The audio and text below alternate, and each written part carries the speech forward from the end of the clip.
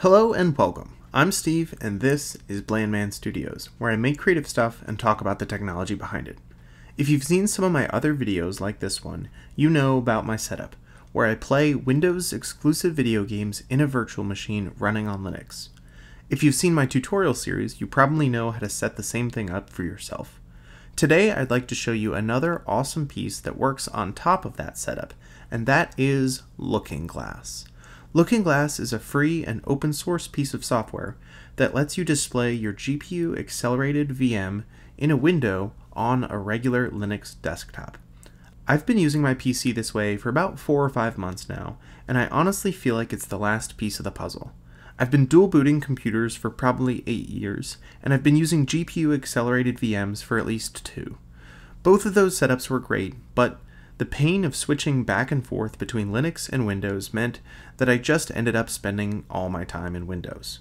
With VFIO and LookingGlass, I finally have a computer that can run any game or program I throw at it, and I actually spend the majority of my time in Linux. If you're like me, I think you understand why that's so exciting. So without further ado, let me show you what I have. If you finished my tutorial series, you probably have an otherwise vanilla Fedora install that starts up with Virtual Machine Manager running when you log in. I've configured a VM with all the same settings I showed you in those videos and a few tweaks on top. You can see the GPU is passed in, it has 6 virtual CPUs, and its hypervisor is KVM. But there are a few differences with this. The first difference is that I've installed the LookingGlass host application to this VM and configured it to start at login. And I've configured the VM to log in automatically without needing a password. So I can start the VM and you'll see the virtual spice display. And once it's showing the Windows background, I know I'm ready to connect to LookingGlass.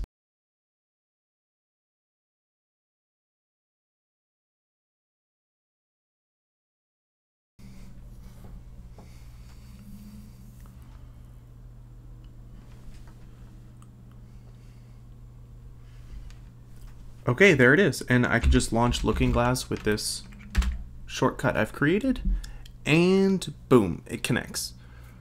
I can use a hotkey to make it full screen, and I can start a video game.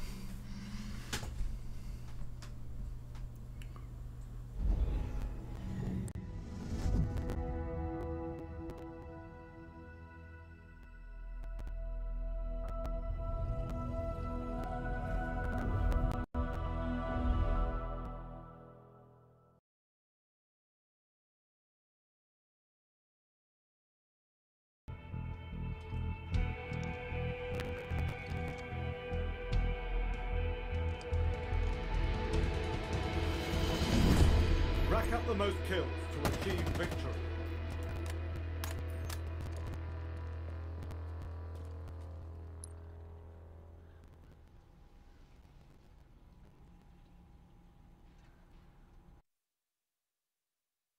It's that simple. Well, it's that simple when you have it all set up and it's all working correctly and you know how to use it. Setup and troubleshooting is a great topic for another video, but today I'd like to show you how to use this. The 3 main pieces we need to look at are mouse and keyboard, sound, and where the video is really coming from. So if I look at the mouse and keyboard settings in the config window here, both are configured using evdev. This is the mouse and this is the keyboard. And this piece of code right here says that the mouse and keyboard should both switch between the guest and host when I press Control and scroll lock at the same time. So you can see here the mouse is being used by the host. I can press scroll lock Control, and now the mouse is being used by the guest. I can press scroll lock Control, and it's back to being used by the host. You can see the keyboard works here, keyboard, and if I press scroll lock and Control, the keyboard also works in here, keyboard. And I can press scroll lock Control to bring it back to the host. Having the mouse and keyboard set up like this is a big time and effort saver compared to what I used to use, which was having 2 mice and then manually switching the keyboard by deleting it in the settings if I needed to. But the next thing to show off is hotkeys, which can be a little difficult to use but very helpful. So I'll switch this back to the virtual display and minimize that, and we'll get to that later. But the hotkey that's most important, or the only one I really use, is the full screen hotkey. So with the LookingGlass window selected, I can press scroll lock, and you can see the hotkeys there on the left. Scroll lock F is to make it full screen, so scroll lock F, and now it's full screen, but you can see the mouse and keyboard are still being used by the host, so they're not moving around. Actually, it looks like you can see it there in my capture, but it's not the Windows mouse. So I can press scroll lock and control, and now we have the mouse and keyboard in the VM. And if I were to press scroll lock F here, I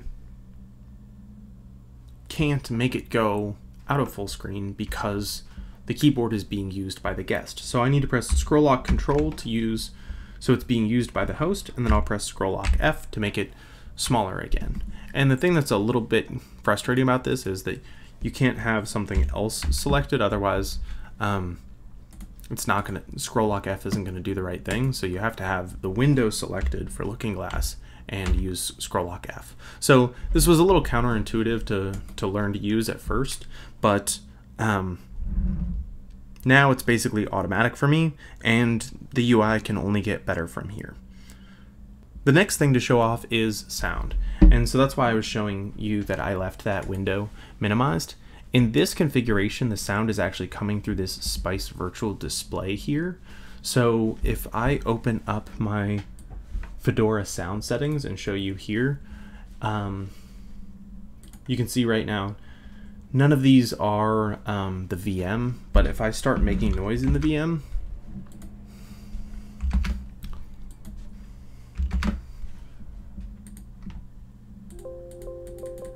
you can see it's coming through that Vert Manager stream right there. And so that is because it's coming through here. So I just leave this Spice display open and minimize it. So there is a little bit of latency here. For me, audio latency isn't as important as video latency. So I find that this is good enough and it works. But if you're a really sensitive gamer that can really like respond to sounds quickly, maybe that's a deal breaker for you. There is a new development. In December, the LookingGlass dev posted a promising video of a new way to do high performance audio streaming. I haven't followed along for the latest developments or tried it out, so for now this just works for me and I don't have any complaints, but there might be new, better ways to do this in the future with lower latency, maybe directly through LookingGlass or through some other third-party software. But the last important piece to talk about is where this video is actually coming from. So right now my GPU is being passed into the virtual machine, and the GPU has video outputs on it. And one of those video outputs is actually plugged into the secondary input on my monitor. And that's what LookingGlass is snooping on here. So the virtual machine does have physical output. It's just that I'm not looking at it right now.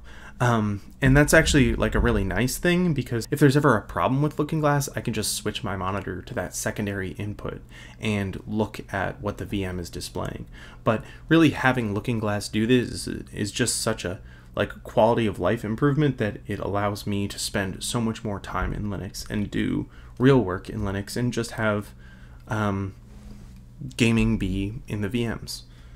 I hope that makes sense. I hope that gives you a picture of what LookingGlass is and what it's like to use on a daily basis. If you'd like a tutorial or more info on any of the other VFIO tricks I use, definitely subscribe and let me know in the comments what you'd like to see. Thanks for watching, and don't forget to stay bland.